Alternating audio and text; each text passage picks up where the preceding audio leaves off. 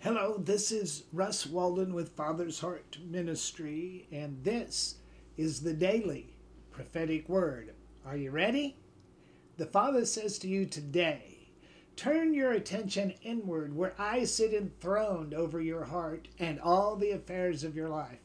Stop breathlessly running from problem to problem, putting out fires, and look to me, remembering my faithfulness. Pause in your spirit. Do you hear that sound resonating amid all the chaos and insistent demands of the natural?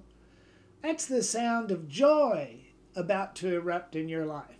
A joyous explosion, a transformation that I am bringing because you deserve by the shed blood of Calvary to live in this kind of gladness.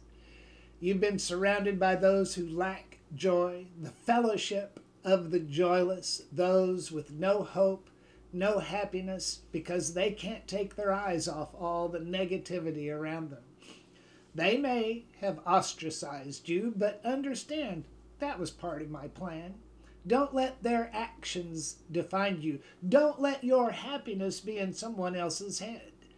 I'm removing from you from that environment, and I'm bringing you into the vibrant, unrestrained joy that defines my kingdom that is on the inside of you.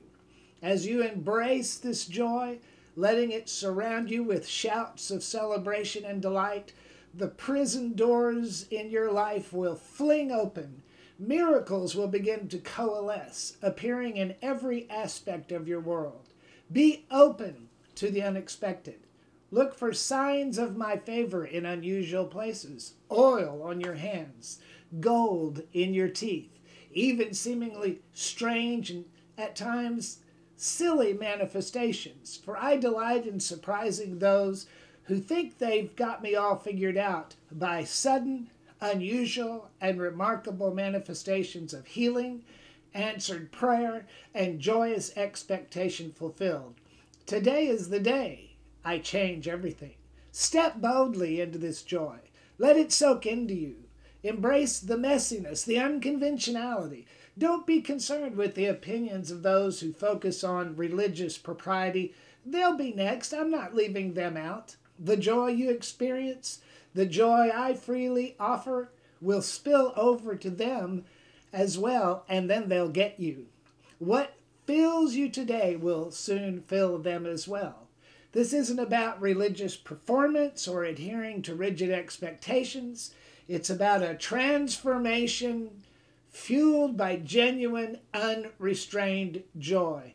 Embrace this joy and watch your life transform, says the Father. Now, what do you do with the word like this? You mix it with faith.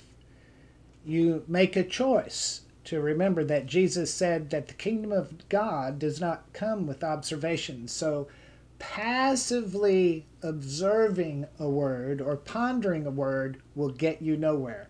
You need to take the word and activate it by your faith. And one of the most powerful ways to get in abject unbelief or absolute faith is in the area of giving. Mix this word with some faith by sowing into its very fulfillment in your life. You see, the faith that it takes to give into a prophetic word is equivalent to the faith involved in bringing that very word to pass in your situation. Ask me how I know. Act now, because your response time in giving is a metric for God's timing in bringing this breakthrough to pass in your situation. Go to fathersheartministry.net, click on the donation button, and let your faith soar. The mailing address is Father's Heart Ministry, P.O. Box 14127, Springfield, Missouri 65814. Or you can text the word prophet to 44321. If you use Cash App, $prophetic now.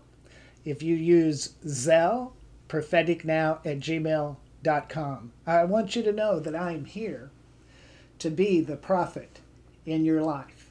2 Chronicles 20:20 says, if we believe the prophet, so shall you prosper.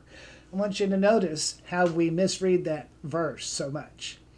We think it says believe the prophecies. It doesn't say believe the prophecies. It says believe the prophets, so shall you prosper. And how can you believe in the prophet unless you have one in your life? And that's what I'm here for. I want to remind you that the sky isn't falling. I don't care what you see on the news and on the media. The sky isn't falling.